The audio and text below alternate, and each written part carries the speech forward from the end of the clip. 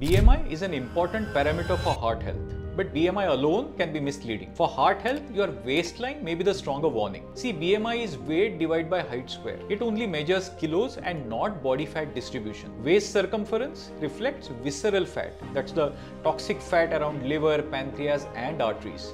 Visceral fat increases inflammation, insulin resistance and cholesterol imbalance, raising the risk for diabetes, blood pressure and heart disease.